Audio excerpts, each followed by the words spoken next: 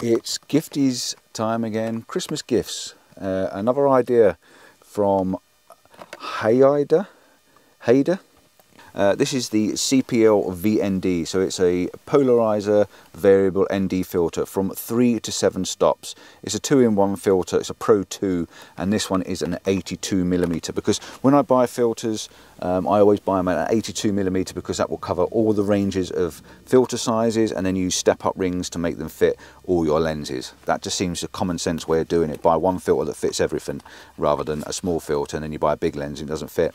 Comes in a little plastic protection case, and basically this is what you're getting one of these, and I will be clipping over to me in a minute and showing you it in the field, but I just wanted to show you it up close and personal first. You've got this nice little rotation handle on the side which gives you your variable ND from top to bottom, and on the side of this you will see that there is a gauge for numbers on the side, and I'll have to do a close-up for you. As you turn this, you get a gauge of numbers along the side: 3, 4, 5, 6 and 7 with a little white line. So when you line that number up with the little white line on the side, you're getting your variation of ND. And if I hold it up in front, you can probably just about see, if you look at the white on my clothing just down there, you can see as I turn it, it gets darker and darker and darker until it disappears. And that's basically how it works.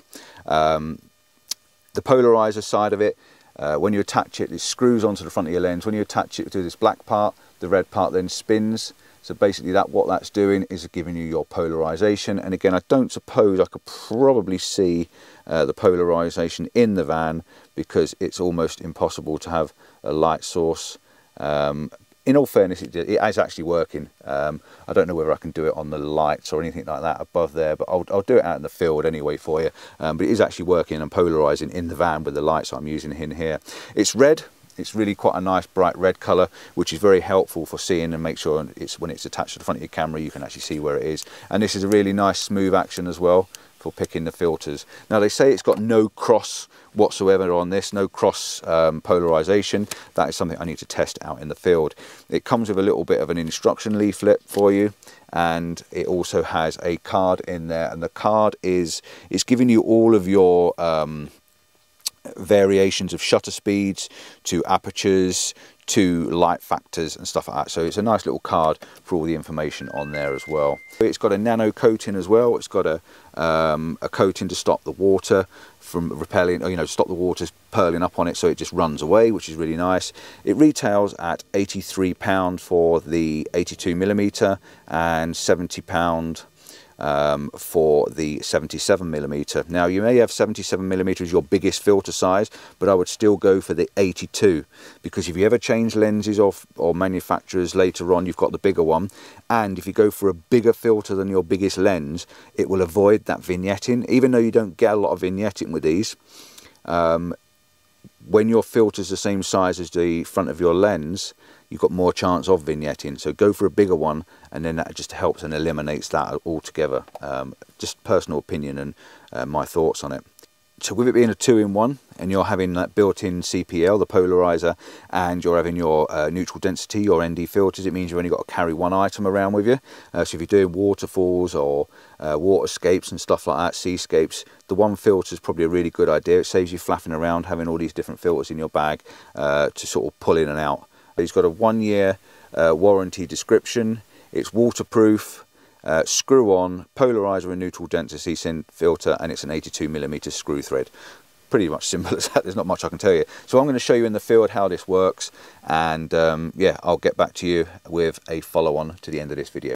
So if you're buying a gift for Christmas, this is probably the one to treat your friend to. It's nice and simple. You can keep it in your pocket, and it's a nice little hanger for the tree. Stocking filler, as you say. If not, if you're treating yourself, then very, very nice. I do lots of stuff for other filters and gear and stuff like that. I don't recommend one particular filter over another.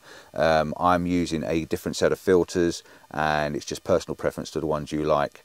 But yeah, very, very nice. So I'll see you out on the field, and we'll do some real testing on it. See you outside. So we are outside with the filter on the go, and I'm a bit chilly. It's actually a couple of days after I've done the first part of the video, but I've got my filter on the front now, and I just want to show you that first of all I'm going to take a single shot, and this isn't about the photograph, this is about showing you what's going on. I'm going to take a single shot of the water line in front of me, and I want to try and turn the polarizer so the polarizer is in an off position, and I'm going to get a quick shot of this, and then I'm going to take a second shot, and I want to show you the polarizer full on, and you should be able to see the difference of being able to see through the water. There's a ring under the water, which you should be able to see now with the polarizer off. As I spin it round, I can definitely see it appearing in the bottom corner. And then the next thing I want to show you is the difference between having, I'm going to knock my f-stop up a little bit. I'm going to take it up to sort of like about f14, and then I'm going to take another shot with the polarizer on, and our filter is now set at 3. So we've got our filter set at 3, and the first thing I'm going to do is I'm going to put my fingers in front of it and hold 3 fingers up, so we know that that's the 3. So I'm going to take a picture of the 3. I want to see the difference now in the movement of the water. So the first one is 2.5. Then I'm going to lift it up and bring the exposure around, and I'm going to take it up to 5. So the little numbers on the 5. And I'm going to do the same thing again. I'm going to hold my finger in front of it, so I've got 5. And then I'm going to take that exposure with 5, and you should see there's a lot more movement in the water now. And then I'm also going to move it up all the way up to 7, and I'm going to take another shot. This is now giving me 3 seconds, and I'm going to hold my fist together for 7, because I haven't got 7 fingers, surprisingly or not. And then this should give you the difference now of the 3 different exposures with the water and the movement, because the water is actually flowing past me, and hopefully that'll just give you what it is I need to show you. So with that one, 7 seconds, we've got a lot of smooth water. The one in front of it, we've got a slightly bit of smooth water, and then the one in front of that, we've got a less smooth water. And then we've got the polarization, and then the one without the polarization after. So hopefully that will give you an idea of what this actually looks like. I'm now going to zoom in onto the castle, and I'm going to take a couple more shots, and I'll put them all on the screen for you so you can see what's happening and how it's happening. And the tide's going out because that ring's nearly sticking out the water now. Another thing with this as well, now I'm inside my van at the moment. Right, so I just want to take a shot of the inside of the van. I've turned the polarizer off at the moment, and I need to keep the exposure down as low as I can. So the polarizer is off, and I just want you to have a look at the reflections around the edge of the windscreen on the van, and also the dashboard. And then when I turn the polarizer on, you'll see the dashboard changes tone, and the glare on the windscreen disappears slightly as well. So you can also get rid of reflections as you go round. If you look at my phone, you'll see there's a reflection on my phone, and then as I go round again, you'll get to see there's no reflection on my phone, and you can see the sat nav.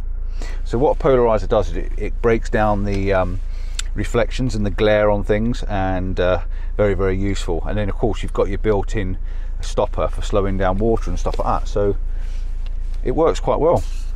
I would have to do more extensive tests on it, you know, how clarity and color and contrast and stuff like that, but this is really just to show you what it is and how it works.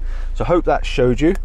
Please like and subscribe to the channel. I do other stuff as well. I do lots of different filters, lenses, tripods, you name it, I've had it and I've tried it.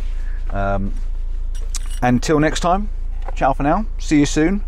And if there's a product you're interested in knowing about, let me know and I can see if I can find out for you. Ta-da, bye.